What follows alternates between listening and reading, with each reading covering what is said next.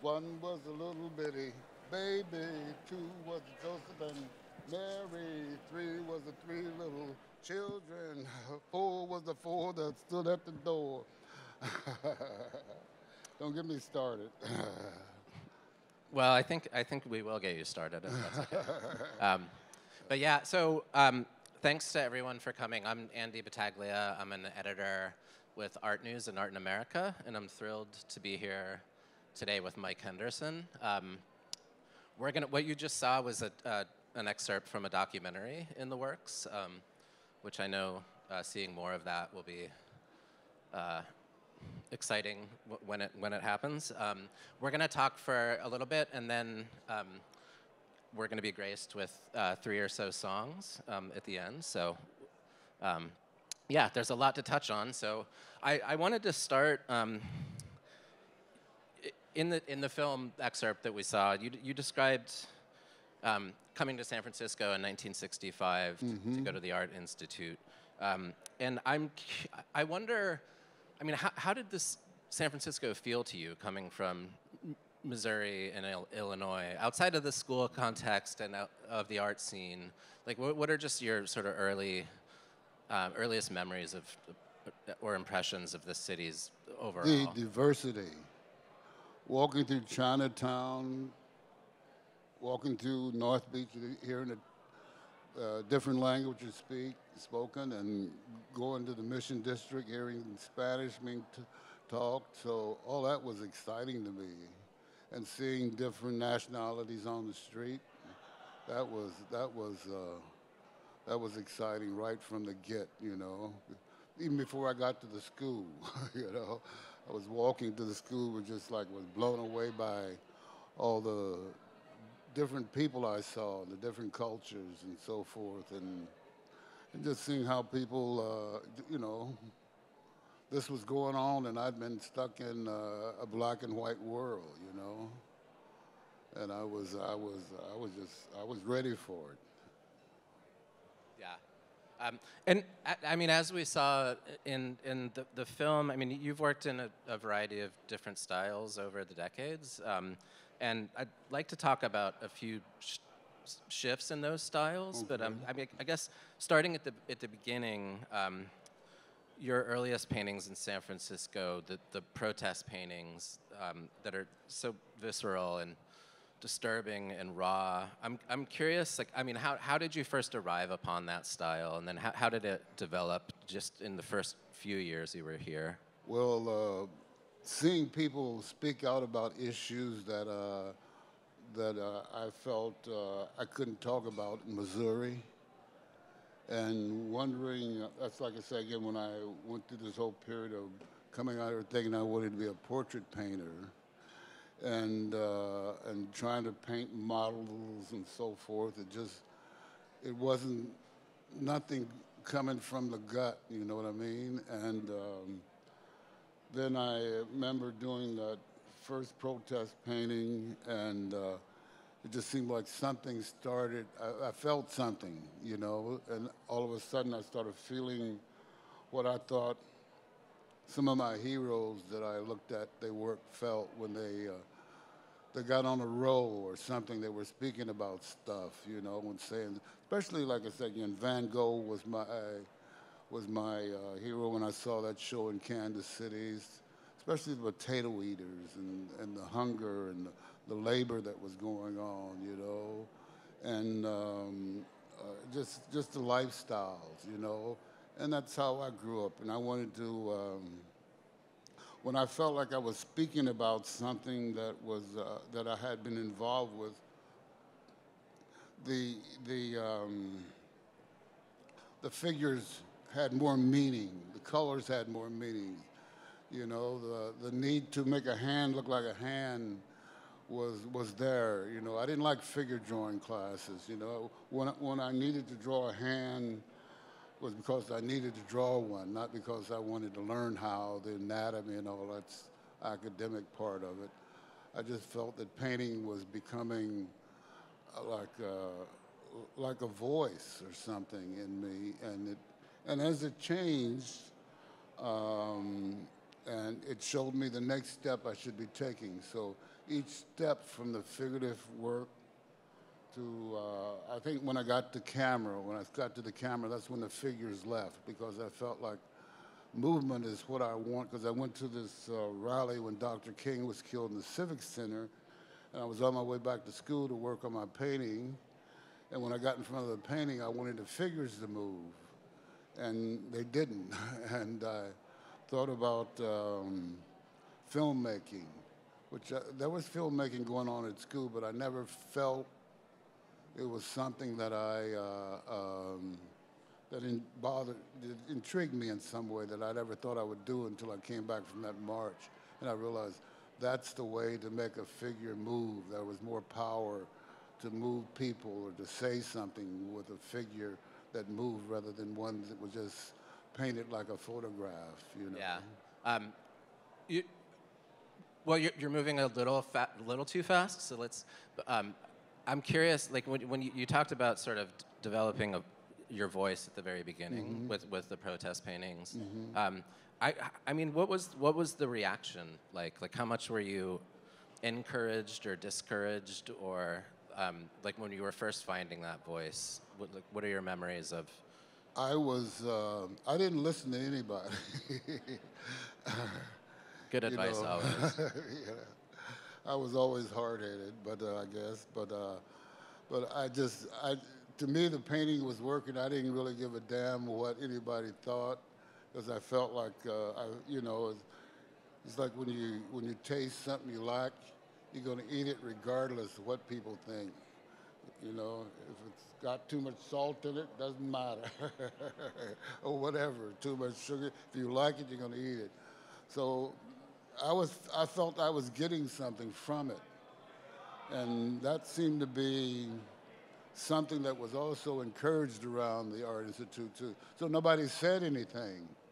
So I just kept doing it, you know. I mean, people would say, well, you should do this, or you should take the monsters out and just have the people, or you should spend more time with the people and look at, but it wasn't what I was interested in, because, I've seen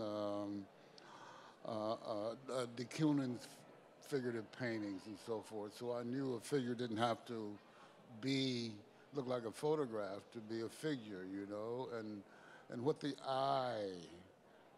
I had this great art history teacher, Fred Martin, at the Art Institute. And I set up for the lectures. I was the person that cleaned up and set up the projectors and everything.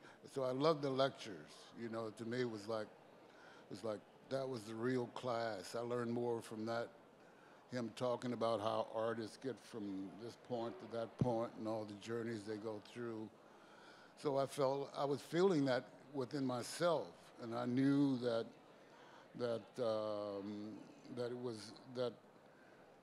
it was something was internal. It wasn't something that everybody would feel that I would talk. I couldn't put it in words, you know. It was just something you felt deeply about, and you know, and come high water, you're gonna see it through, you know. And that was what the way the criticism went, you know.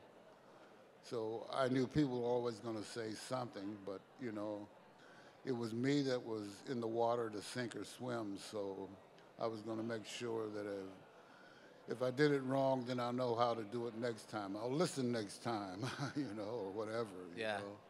You know? And so, I mean, two early paintings of yours showed in two important exhibitions at the Whitney Museum in New York, in shows called Human Concern, Personal Torment, The Grotesque in American Art in 1969, and then Contemporary Black Artists in America, 1971. What was that like for you? You were quite young at the time. Oh, I thought the ship has finally arrived, you know, until they sent the painting back. The crate was so big, I made a bed out of it. Made a bed out of it? I made a bed out of it, because, you know, and so forth. But I thought that it was going to be the beginning of something, especially the human, because all of my heroes were in that show, you know. And I liked the work that was in it. Plus, I liked that it was human concern and personal torment, you know. And so I was very excited, you know, but I didn't go to the opening or anything like that. But but anyway, knowing the painting was there was very I guess you'd say, encouraging for me, you know. Yeah. How much? I mean, San Francisco was so rich and fertile at the time. How much were you, like, how much or little were you looking at what other people were doing in L.A. or New York or other places at that time? It was also much harder to get a sense. I didn't look any further than my canvas. That's the only thing that I could do anything about. The rest would be just opinions about, oh, it's this way or that way, you know.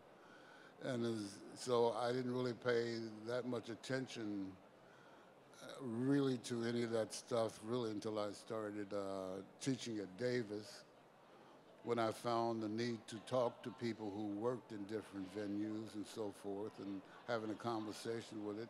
Then you learn how to see what they're seeing and doing what they're doing, you know, and so forth. But there was nothing I could say to them. It's usually in them or it's not. You can't teach art. You know, it's either in you, it's a calling, you know, and when you can tell when somebody's driven, you know. I never was a teacher. I always felt like a coach, you know. Nobody can teach you to run fast or how to be bigger or any of that stuff. And I always felt like in art, it's in you or it isn't, you know. And I think, like any occupation, anything that you choose to do, if you fail at it, then you know what the next step is going to be. So I would always encourage people to keep doing what they're doing, and you'll find your way, you know. It may not be art, but maybe your kids will be artists, or maybe you'll be a collector or run a gallery or something. You'll learn to be a better person because you'll realize there's more than one way to see something or do something, you know. So it all fits. Whatever way you start off on the journey, it doesn't matter, you know. It's like what you learn on it and what your life takes you through. That's the richest part for me was. Yeah, I like that idea of an art coach. And so your early protest paintings, you already mentioned you picked up the camera in part because you wanted to make the figures move, which they did in lots of various different ways. And then you also started working in a much different style after that, of the kind that is on view behind us, and which is a painting titled Rain from 1977, and works from this period, from 1976 to 1980, are currently on view at Haines Gallery, just a short walk away from here. And I've read you refer to works in this mode as space modules, in part. Yeah. And I'm curious, like, what this obviously looks very different than a painting like The Scream. So what prompted the shift, both to this style in particular and then abstraction in general? The paintings just took me there. You know, it wasn't a conscious decision. You wake up one morning and you say, I can't do another one of those. If I do, I'm repeating myself. I'm doing it for the wrong reasons. And I was on my sort of search for who Mike Henderson was, you know, and so that was the thing that drove me to be able to change. Plus, I'm a Gemini, and I see more than one way all the time, you know, which got me in trouble a lot in my life, you know. And that was the great thing about coming to California because I began to meet other people who were doing more than one thing, and I saw how work can change and how some people were laboring to stay in one place, like they gotta define themselves as a shape or or a style or something. I wasn't interested in that. I was more interested in what was it that I could say? What more could I say? What more could I find out, you know? I guess when I go in the studio, I feel more like a scientist trying to explore, you know, trying to experiment it and find out what, you know, reaching for something. I don't know what it is, but I just keep reaching for that, you know, and so forth, that whatever that is. And that was one great thing at Davis, because I ran into, when I ran into Bob Nelson, he introduced me to Bill Wiley, and among those guys who were living and worked together, like him and Hudson and Bill Allen, they seem to have this. Sort of, how would you say, a search for the unknown. You know, willing to experiment, not afraid to fail, and it just clicked with me. You know, even when I even found it in Tebow. You know, you might not think that from his work, but deep down in with conversations with him, that was part of his search too, you know, and you realize that people find what they can do and how they do it, and it just comes to them, you know, and some people find it right away. Some people go through a lot of changes, and just accepting that, you know, that I wasn't a person that was going to, it came to me that way. I had to go through these prerequisites or something, you know. One thing, I was like unfolding something. Unfolding for me was like unfolding. Yeah. And I was, you know, when like the rain, this painting was also done because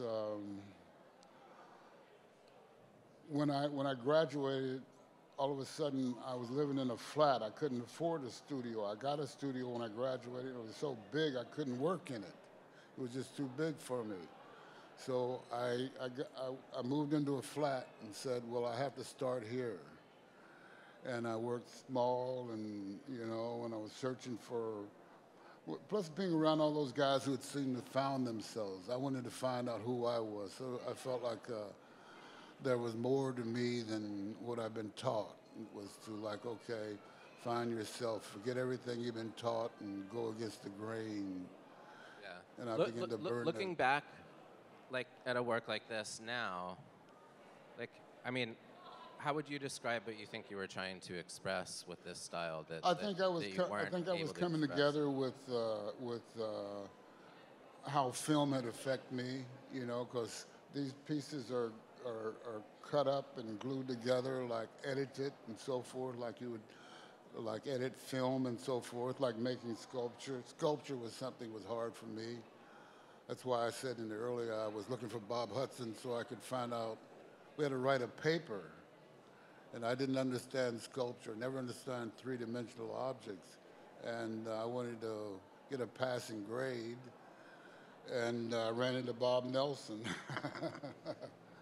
But that was my introduction to making sculpture, and filmmaking came into that. So all of these things that I learned become part of the painting, because all of a sudden I couldn't do oil painting in the place I was living in because there's people living in the building too.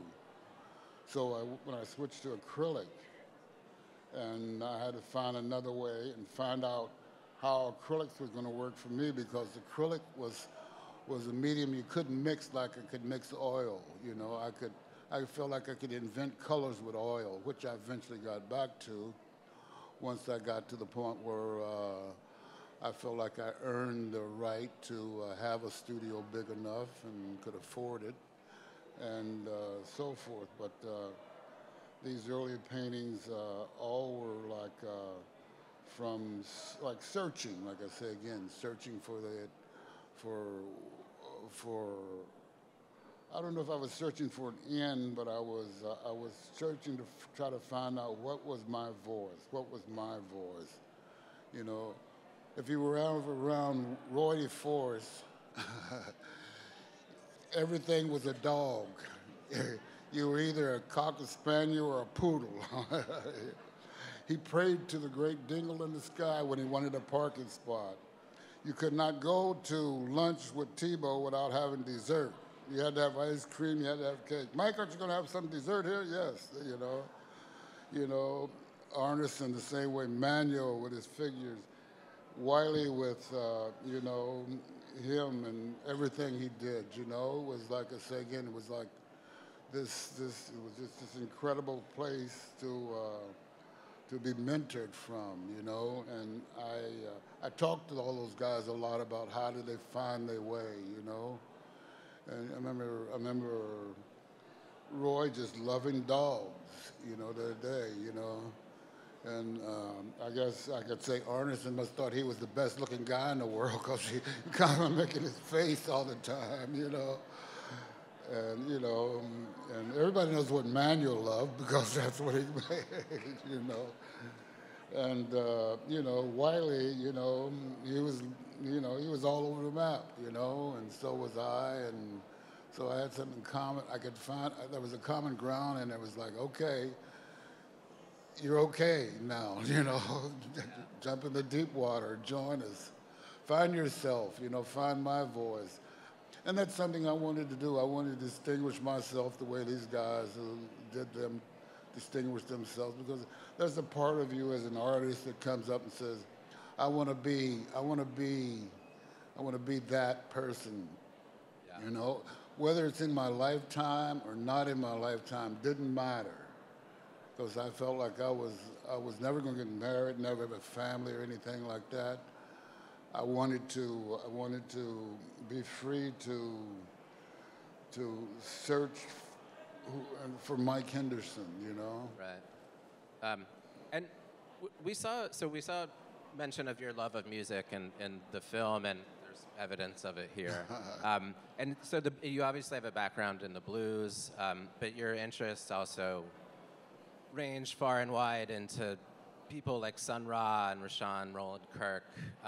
And I guess I'm curious how much, I mean, how do you think your sort of mind for music has figured into your painting or your work as an artist overall? I never had a conversation with myself. I'm one of those, as my grandmother used to say, just load the wagon, don't worry about the mule is blind. So I never sort of looked and said, well, why am I doing this, or is there music, or whatever. Thinking takes up too much time, you know. It just takes up too much time, you know. And I just like doing stuff, you know. Like I said, you know, I'll see what happens. I'm either gonna sink or swim, you know. There isn't gonna be any treading water here, you know. So it was like, I never really paid any attention.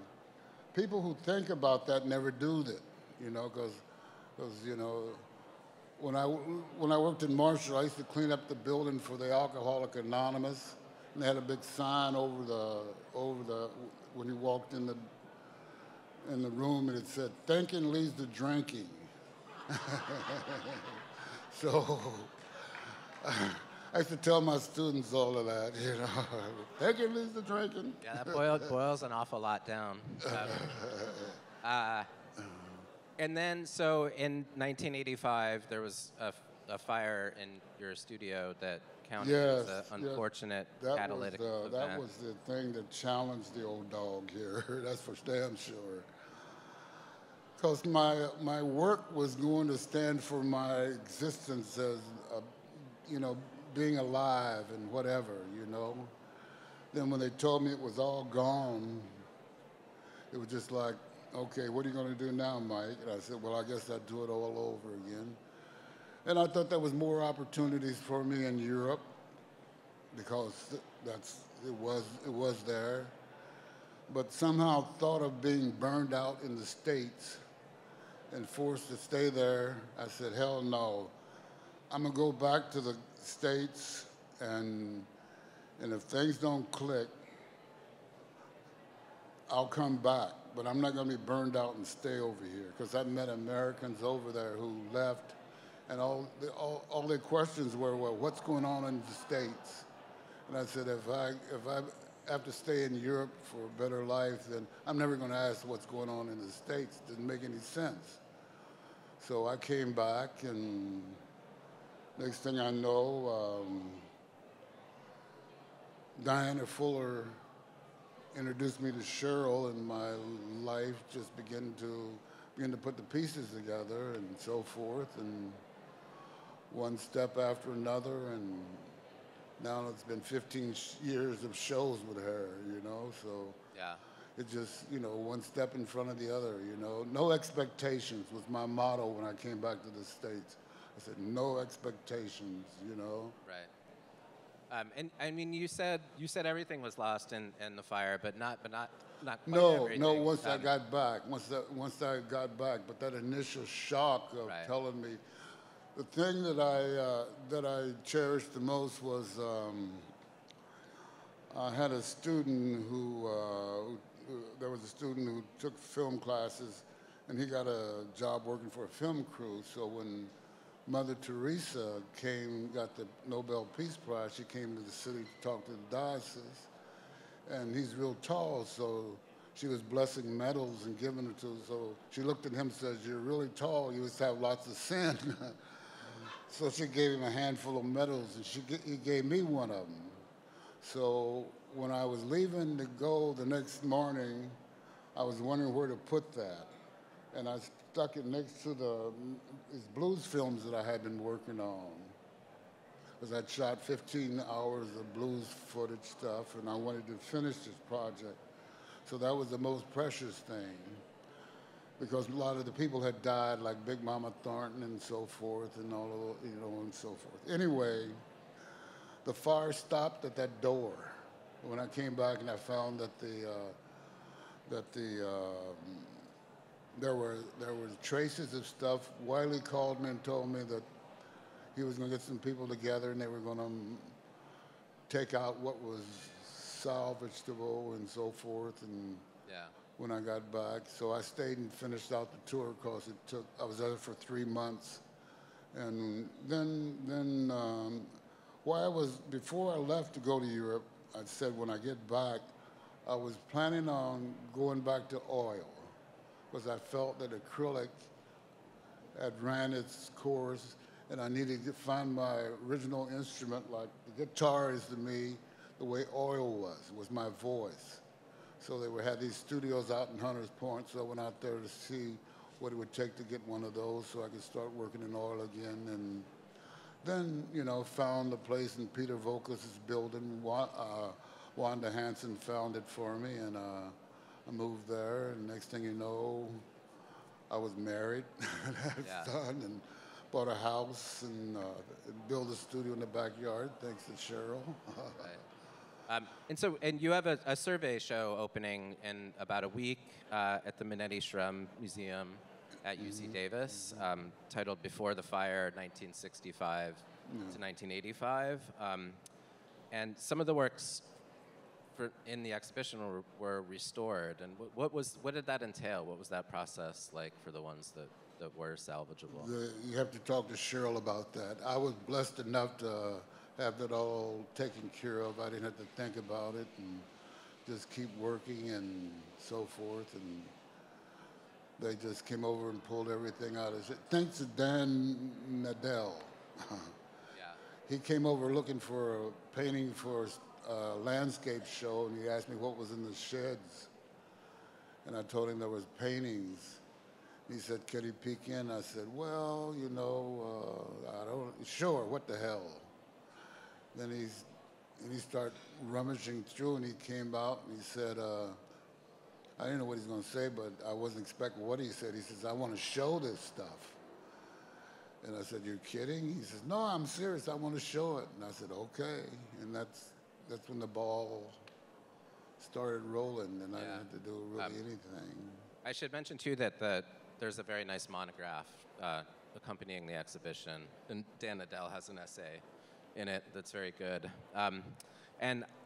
Last question. I mean, it's hard not to want to sit up here and talk to you all night, but with an eye on the clock, I'm curious. I mean, how it's felt to have received the recognition you have in the past few years. I mean, you were in Soul of a Nation, Art in the Age of Black Power, which is a major exhibition that came here in 2019. You had a show at the Art Institute the same year. There was a screening of your films 2 days ago at the Academy Museum of Motion Pictures in LA. There's the Manetti Shrem show. There's the Haines Gallery show that we talked about. So how has it felt to, like, at I'm this wondering point? what the hell's going to happen in February. you know, old country boy, get used to this, you know. So I'm ready for Freddie, and I guess I'll have to clean up my studio and clean out the gutters and go back to that type of stuff. But it's been great. It's been great. I know all the time it's not me, it's the work. So I appreciate that the work is getting shown. And like I said again, I didn't really care if it happened in my lifetime or after my lifetime. The whole thing is I wanted to leave a mark, you know, that I'd really existed in the space and time, and I wanted it to be relevant to someone, you know. Even if someone says, well, that's something I don't want to do, and they find their way, whatever, you know.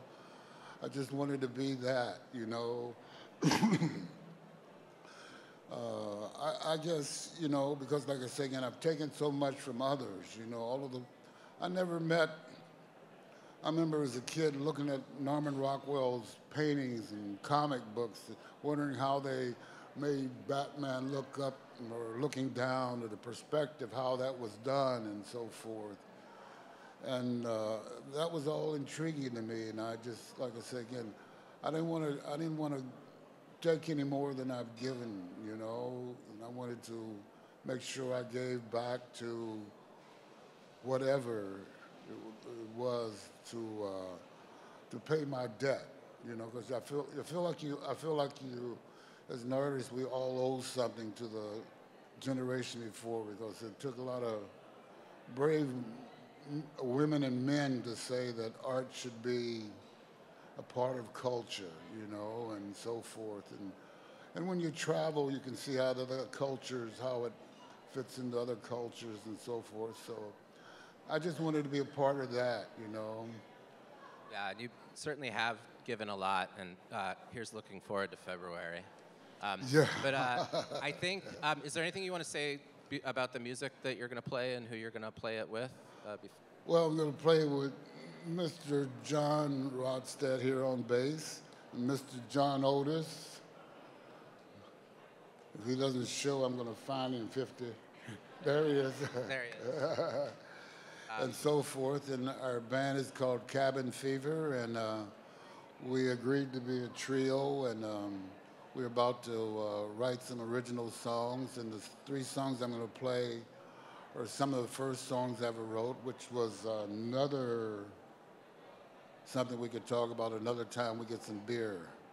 Let's make a plan for that, for Yeah, sure. yeah. So, yeah, if you guys want to come up, and, but yeah, thanks to everyone. Thank you.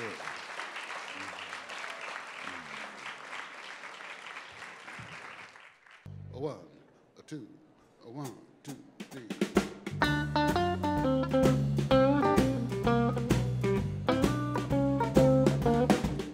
Love is sweet as the wine I've been drinking. Love is sweeter than any honey you'll ever taste. Love's like barbecue sauce, it'll be a sin to waste. Love is sweet, love is sweet, love is sweeter than any honey you'll ever taste. Love is sweet, sweeter than anything you'll ever know. In the morning, instead of toast, you can have it in the evening. Instead of roast, you can have it still a coffee, you can have have is still a tea. Give me some of you, girl, now. Give me some of me, love is sweet. 50-50's the recipe. Love's not a good song, sweet as it can be.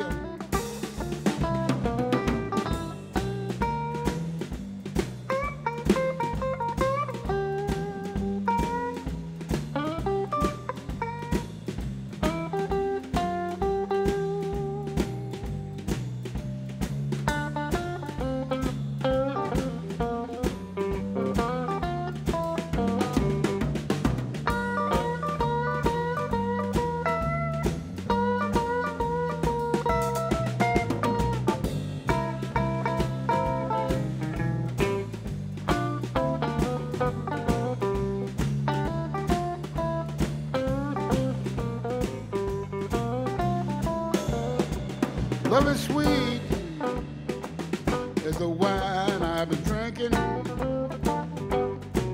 Love is sweeter than any honey you'll ever taste. Love like barbecue sauce, it'll be a sin to waste. You can have it in the morning, stir the toast. You can have it in the evening, stir the roast. You can have it, stir the coffee. You can have it, stir the tea. The best piece of chicken I had on stove, love is sweet. 50-50's the recipe. Those just get down home style, you get your meat down close to the bone.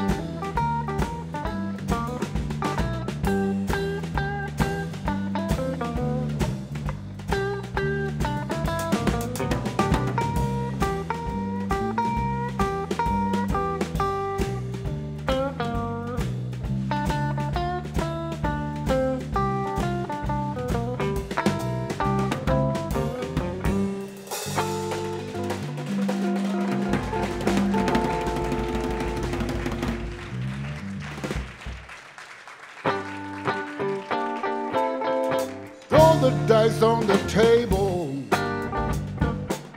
I'll shoot a nickel or a dime.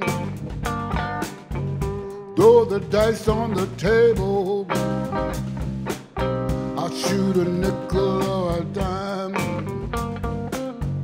Yes, I'm back on my feet after a real tough time. Had to drop out of sight about 6 months ago. Had a funky run-in with Mr. You-Know-Who. Had a pack up and go deep underground. But that was then, and this is now. Back on my feet, claim my territory back. Throw the dice on the table, man.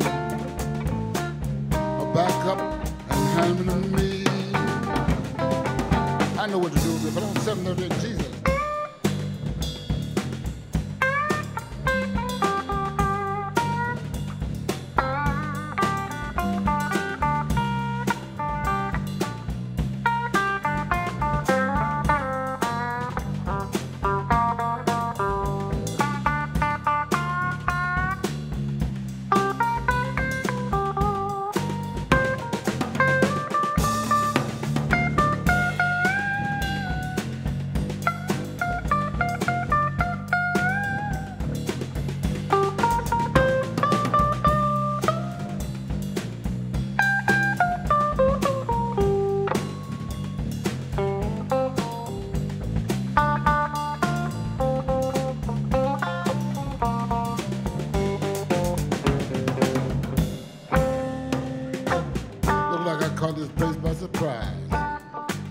That's Corrine and all those lovely friends trying to rob and steal everything I got.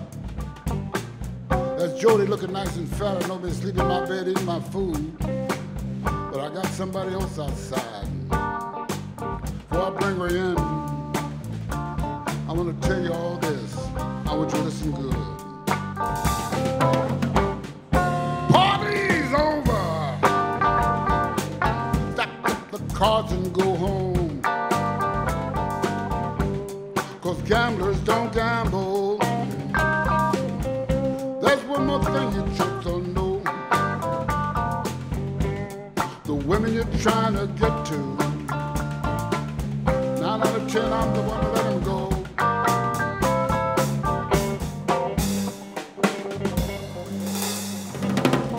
Get off of me, woman. It's gonna cost you $20 to send a postcard where I'm going. Thank you.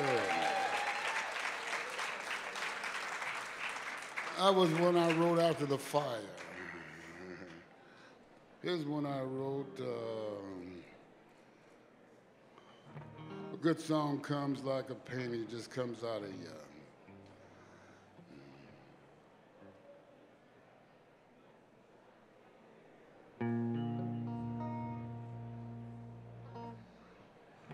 Once I was overseas. Had a lot of bad luck coming in my life about then. Thought I was riding high.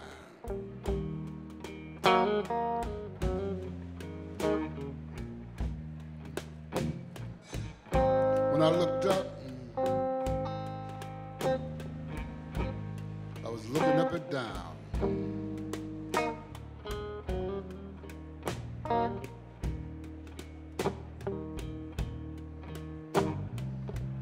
And I found someone to help me change my life around and get my feet back on the ground.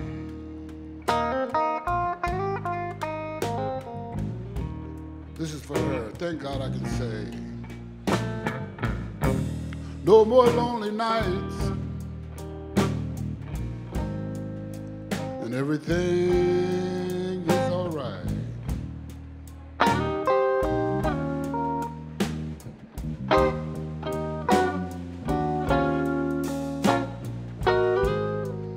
No more lonely nights, and everything is all right.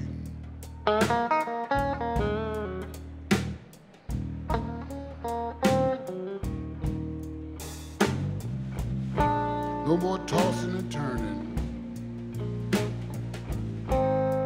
Yes, with love inside me yearning.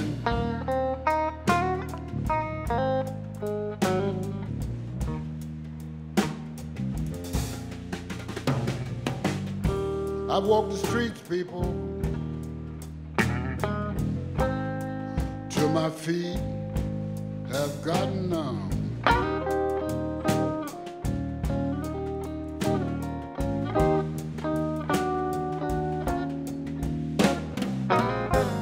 I've walked the streets till my feet have gotten numb. Number than a politician's heart. Searching for a love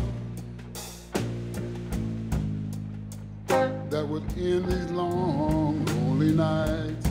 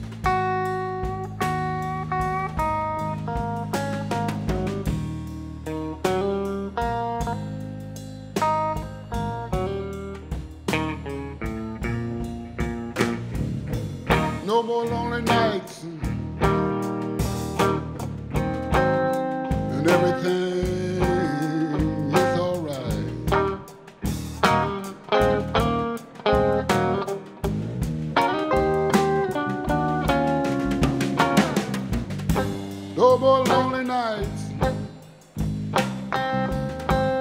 And everything is all right.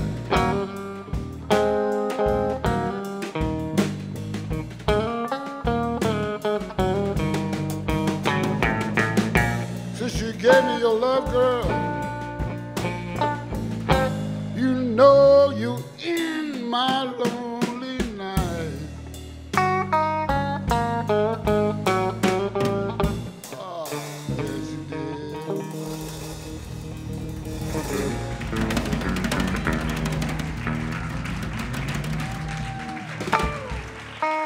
Thank you. Mr. John Otis on drums, Mr. John Rogstad on bass. Thank you very much.